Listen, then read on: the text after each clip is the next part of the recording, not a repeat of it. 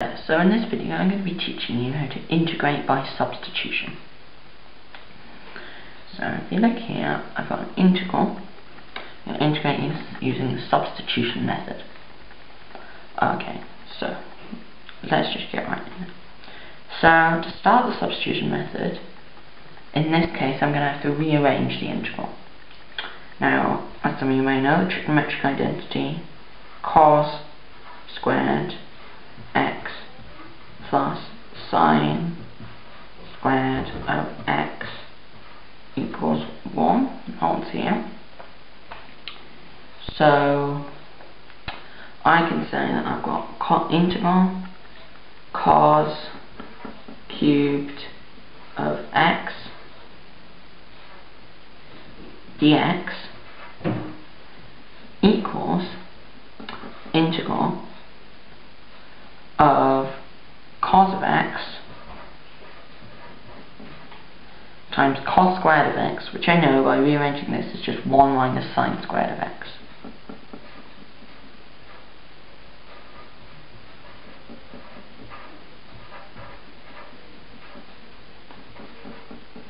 Dx.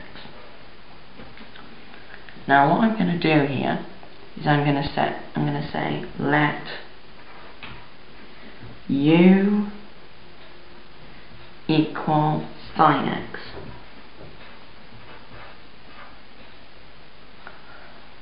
Okay, so now if you look, then I can say that du over dx equals cos of x. And now you're getting a bit of a trick here. This isn't really legal in pure maths terms, but it helps you to understand. So you can go from here and say du equals cos of x dx. Okay. So now you can see I've got cos x and a dx, and I've got sine here. So should I can just rewrite this integral as integral of 1 minus u squared du.